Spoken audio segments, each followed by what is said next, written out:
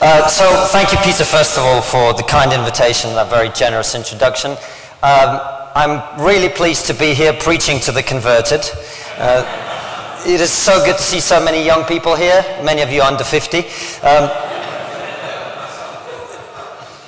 Good, we're awake. So, it's a real pleasure to be here to talk to you about the West. As Peter said, for those of you who don't know me, I co-host a political discussion show on YouTube with my friend and colleague Francis Foster, in which we try to have honest conversations about many of the issues we'll be hearing about today.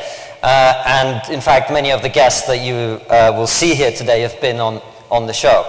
And also, the other thing that many of you probably know about me is I'm originally from Russia, and my wife's Ukrainian. Yeah. So I've been sleeping on the sofa for about 8 years now. We'll just get this up, because I wanted to quote one of my former countrymen, Alexander Solzhenitsyn, who I think many of you will probably know. Now, before I talk about Alexander Solzhenitsyn, I want to make clear I'm not in any way comparing myself to him. Alexander Solzhenitsyn had a very different life. My parents sent me to boarding school in England. He was in a Soviet gulag where he had to endure starvation, dire, brutal punishment, and a complete deprivation of his liberty. So at least we have that in common. So one of the things that Alexander Solzhenitsyn talked about was what makes a society successful, what makes a society function well. And one of the most important points he made was that a society's success does not depend only on its government structure, but also on the nature of its spiritual development. Sorry about this. So he said that if a nation's spiritual energies have been exhausted, it will not be saved from collapse by the most perfect government structure or by industrial development. A tree with a rotten core cannot stand.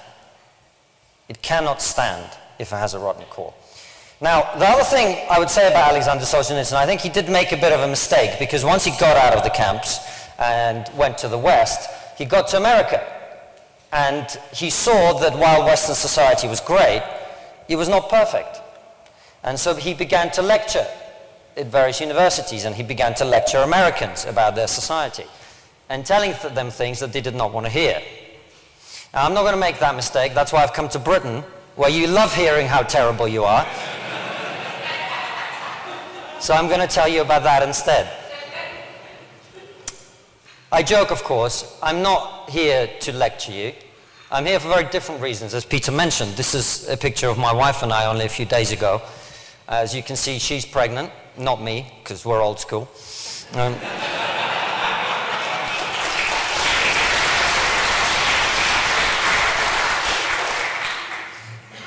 So I'm not here to lecture you as a foreign visitor about your country. I'm here for very personal reasons, for very important reasons. In a few weeks, my wife will give birth and we will have a child, and if everything goes well, we may have another child. And if everything goes really well, they may have children too. And all of them will live here in the West, just like me. And I want us in our society and for them to live in the prosperity and safety that we all now enjoy. That is why I'm going to tell you some things, let's be honest, that you all know, but also some of them you will not want to hear. So I apologize to you in advance for both of those things. Now, what is it that I want to say? Does anybody know what this is? Very good, sir. It's a wooden plane made out of wooden leaves. In World War II, in the Pacific theater of war, mainly between the United States and Japan, they needed to control the ocean, and to do that you need naval bases, or you need some kind of places where you can drop off supplies. And both the Americans and the Japanese took over a bunch of small islands in the Pacific, and they began to drop off weapons, ammunition, medicine, clothing on these islands. And the deal they did with the native tribes that lived there, fairly technologically primitive tribes, is they would share the advances of Western civilization, medicine, clothing, etc., food, tinned food, with the natives. And the quality of their lives improved dramatically in a very short period of time. And then the war ended. And the Americans and the Japanese packed up and took all their medicine and their clothes and their supplies and left. And the quality of lives of the people that lived there dropped massively. Right? So what do? Well, think about it from the point of view of the natives. All they saw was these weird shapes come in and land on their island, and some soldiers who marched around, and they thought that the prosperity and the safety and the medicine and the clothing that they enjoyed could be reproduced. How do you reproduce that? Well, what you do is you imitate. You build planes out of wood. You make wooden rifles, and you march around with them. You imitate the things that you've seen because you think that is what produces medicine and clothing and prosperity, etc. Right? Now, it's a strange thing, but are we that different now in the West? We talk about all these things. We talk about capitalism, democracy. We talk about freedom and free speech. But are we really committed to those, or are we imitating? Take capitalism. What does capitalism mean? Right? Well, capitalism means, if you ask an economics professor, they'll tell you capitalism is about a society in which there's a free exchange of goods and services. Right? What does capitalism actually mean to most of us? It means that you have the opportunity to use your talents and your skills to produce things that you share with other people, and if they're of value to others, you will be rewarded for this. And we have the understanding that this will be done in a relatively fair system. Right? Do we have a relatively fair system? A system in which multinational corporations pay less tax than Jimmy Carr, while young people have to wait until they're 40 to buy a house? Is that capitalism, the way it was intended? We talk about democracy. At the last presidential election in America, a major newspaper, the oldest newspaper in the United States, published a story about the son of one of the candidates that was unflattering. And the same corporations that don't pay any tax, what did? They prevented that story from being shared because it was quote-unquote Russian disinformation. And we know for a fact that if this had been a story about the other candidate's son, that would never have happened. Is that democracy? And we know for a fact, because the research shows it, that many of the people who voted for his father would not have voted for his father had they known about the story. And we now know, of course, that the story is largely true. Right? So is that democracy, or are we just imitating? We talk about freedom, but the moment we get scared, we're very happy to give away our rights to the government. Right? And we talk about freedom of speech. And yet, this country arrests thousands of people every year for things that they say on social media. Now, most of you will be familiar with this case, Harry Miller, who tweeted something, a transphobic limerick, apparently, on Twitter. And he had the police call him up and ask him to check his thinking. And when we interviewed him on Triggernometry, he said, I said to this police officer, I said, "You're a police officer?" And he said, "Yes." And I said, "And you're telling me you need to check my thinking?" And he said, "Yes." And he said, "Do you have any idea what that makes you?" Right? Now, one of my great heroes, a big lefty comedian, by the way, George Carlin, he said that political correctness is fascism pretending to be manners. Right? I agree with that. How many of you know where political correctness, the term itself, comes from? One man. Excellent. It comes from the Soviet Union. 1917, the Russian Revolution. And it had nothing ever, political correctness had nothing ever to do with politeness, with preventing offense, with ensuring that people's feelings were protected. Political correctness had one purpose, and one purpose only: to enforce the party line of the day. So that people like my ancestors in the Soviet Union would say something that was true, and they would be told, "Well, comrade, this is factually correct, but it's politically incorrect."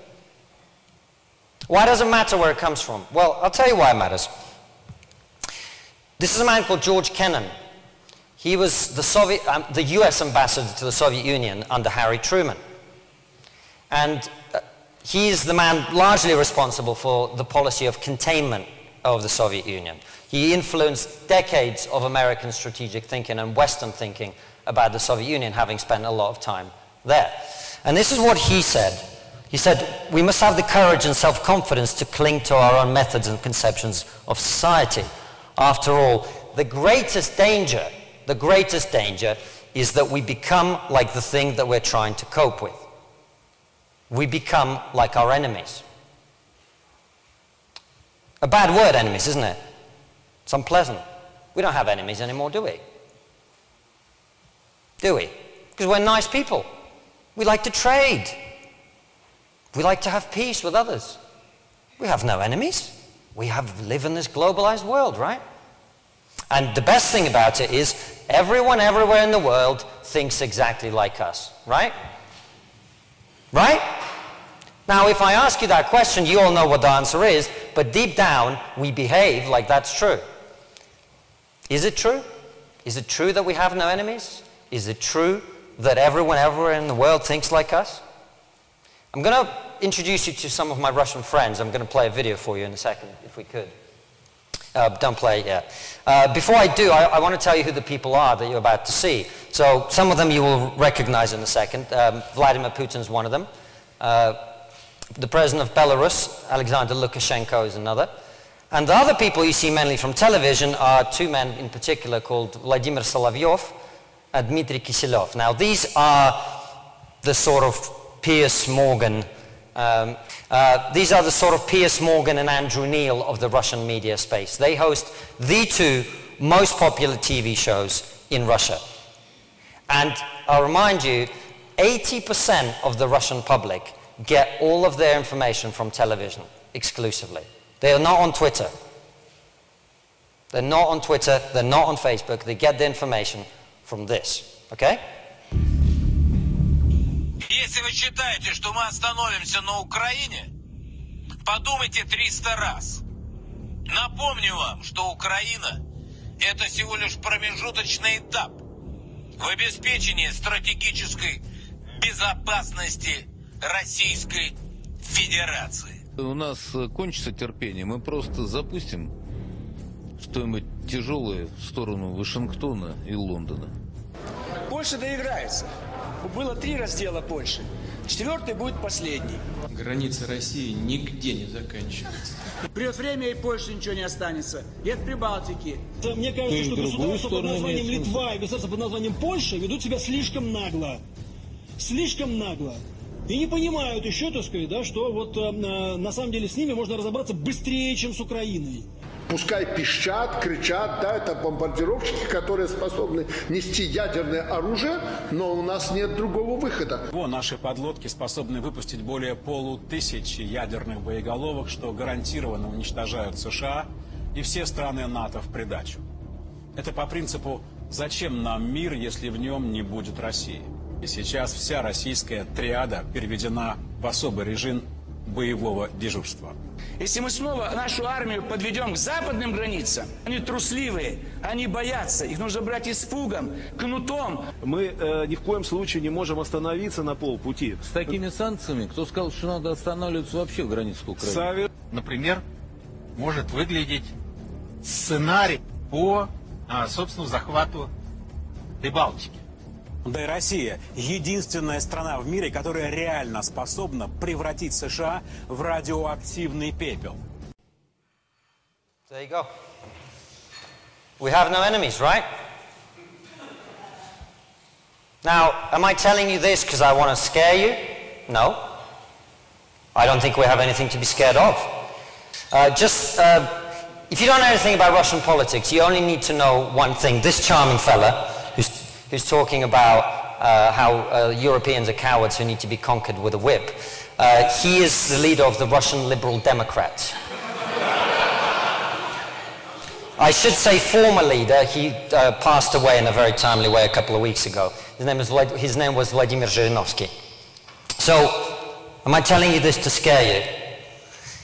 George Kennan, come back to this. He said the Soviet Union is impervious to the logic of reason and highly sensitive to the logic of force, right? But here's what he also said.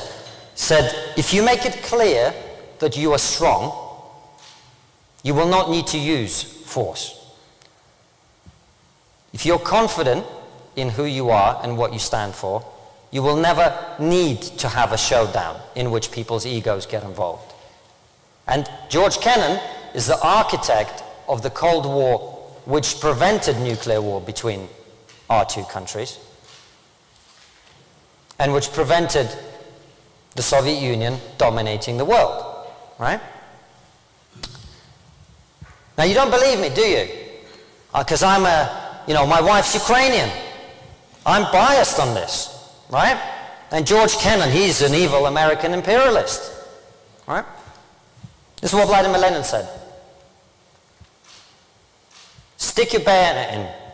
If it's soft, keep going. If you feel steel, pull back. Now, is Lenin relevant? He was alive 100 years ago. The Russian Revolution was 100 years ago. Has any of you been to Moscow? Did you go to the mausoleum? Where is the mausoleum? Red Square. Where's Red Square? In the heart of the capital of Russia. Right? Here it is. What does that mean? His body lies there as a reminder to all Russians of our history. Right? Hasn't been buried anywhere. It's in the heart of our capital. What does that mean? Well, look at our country here in the UK. Winston Churchill in Parliament Square down the road from here. Why is he there? Is Winston Churchill there because he was a great man who we love and respect? Sure. But he's not only there for that reason, is he? He's a symbol. The statue is a symbol of defiance in the face of tyranny, of courage in the face of bravery. Right? A symbol. As is the act of defacing it. Right? The people who did this did not do this to insult Churchill. The people who did this because they are demeaning the very things that our country stands for. The very ideals that we hold to be important were defaced. Why is that? Do you think the people who did this want Britain to be great? Right? So what's the answer? What is the answer? Do we fight? I already showed you the answer. We must have courage and self-confidence to cling to our own methods and conceptions of society. That's what Kennan said. You don't have to fight. We don't have to fight. All we have to do is remember who we are. Now look, people on our side of the argument get upset by these words and by the discussion around them. Right? I think that's a mistake. I think that's a mistake because I think these issues are important. I've experienced racism. When I was at school, someone told me to, I quote, "Go back to Russia, you packy." It's hurtful. I haven't spoken to that teacher since. Worst geography teacher ever.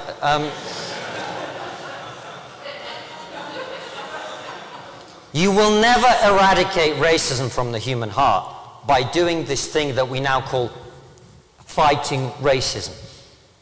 You will never eradicate racism from the human heart by doing something called anti-racism.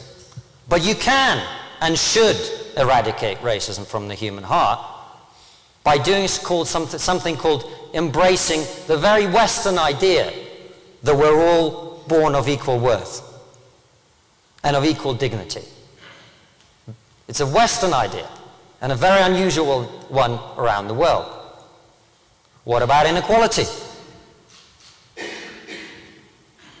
Can you eradicate it by chastising people for being successful? I don't know. I don't think you can. But what you can do is make people feel like the society in which they live is fair. And if you do your best and you apply yourself, you will succeed and you will be rewarded. Right? In other words, we have to get the boundaries that are in place that prevent people from succeeding on their own merit out of their way. So people don't feel like the main factor determining whether you as a young person are going to have a good life and have a place to settle down in and buy a property is how rich your parents are. Right? And whether they can give you a deposit. And finally, identity. This division that we've seen in the last 6 years, where we call each other snowflakes and Nazis and all of this other nonsense, that will never heal our society. right? What if we embrace the very Western idea that you're not judged by where you come from, or the color of your skin, or what's between your legs, or who you love. You're judged on your actions, and your thoughts, and your ideas. What if we did that? One final thing. I'm not a religious man, but I can't help noticing that every major religion, particularly the Abrahamic ones, and every major spiritual practice, and frankly every happy person you've ever met, they have one thing in common. They all practice gratitude. They're all grateful for what they have. We are the luckiest people in the history of the world. And if we're grateful for that, and if we remember that, then our children and our grandchildren may as well. Thank you very much.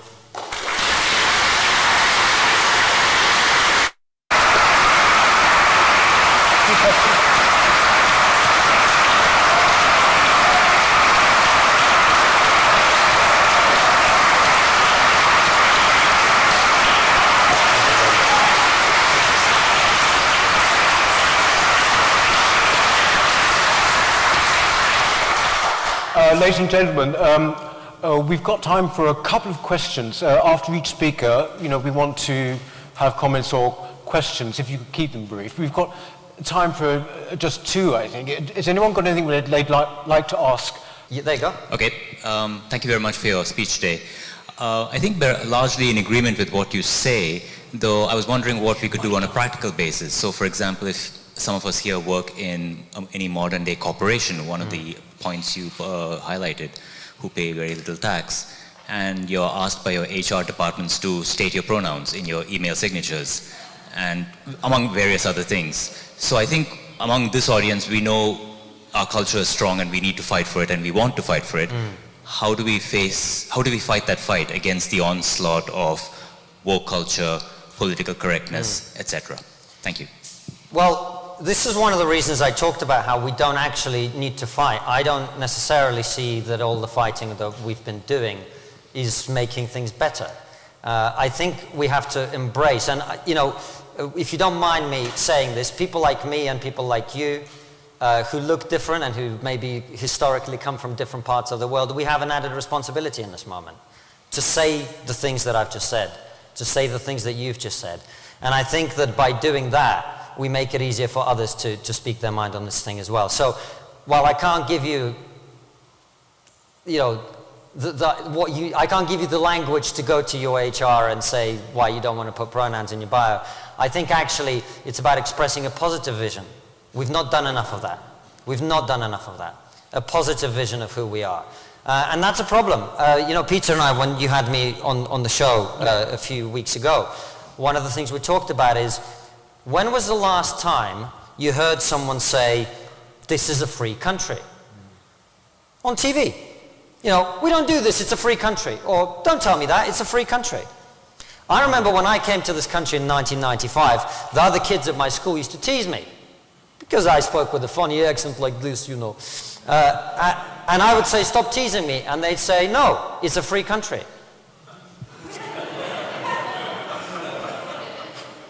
So I learned, it is a free country, or at least it was, right? But we don't hear that enough. If you watch American media, when was the last time, I remember growing up, this is un-American, or this is America, was the thing that people said all the time. When was the last time you heard this? This is America, or this is un-American, or this is British or un-British. We've got to remember who we are, and we've got to be proud of it, not in some kind of aggressive way, but we've got to have a positive vision to offer people. Your speech, your last three kind of points you had basically leftist axioms, and I was wondering if you're going to accept their axioms, how do you kind of stop ending where they lead? Because I kind of see, like, if you have leftist axioms, it kind of results in kind of where we've gone, and so I'm not saying there's something wrong with the axioms, but like, how, do you see like an inevitability of things following from axioms like that, like inequality? Like, if you accept inequality, do you not think it's inevitable that people will then say, wasn't communism great, for example? Yeah, you're right to pick me up on that point because I was actually going to mention it, but I felt that I didn't have the time. So I come from a society that tried to make everybody equal, right? I know that everybody being equally poor is not a good idea, right? But what I don't accept, and this is I think the problem for people like us, is we've got to a position where people go, racism is bad. And we go, yeah, but this is one of the least racist societies in history, which is true, right? And we feel that our society is under attack somehow, right? And I do think the way that some people talk about these issues is exaggerated. It's not proportionate to the truth of our societies. But I also think these are important issues. These are important issues. I think you'd agree with me that if we could have no racism in society, that would be a good thing, right? I think you'd agree with me that a fairer society in which people are rewarded on the basis of their merits, their skills and talents, is better than the sort of crony capitalism society that we have now, right? So I don't think we need to reject these as leftist axioms. I think we need to offer a positive vision of how we want to get there as well. And that's how you bring more people into this room. Because we've spent too much time excluding people. Both sides have. From this room, whichever room it is, right? The left talk to the left, the right talk to the right, the centrist, well, we talk to ourselves, right? We need to talk to each other, and we need to agree on the things that we agree on. It should be okay for us to agree with people that we don't normally agree with when they say things that are important. Thank you very much. Thank you very much, Konstantin. Lovely. Thank you very much. Thank you. Hello. If you're enjoying the New Culture Forum channel and you believe in our mission, may I invite you to join our membership scheme at the link below or on our website, newcultureforum.org.uk. Our work is more important now than ever, and we have great plans ahead for the future, but we can't do it without your support.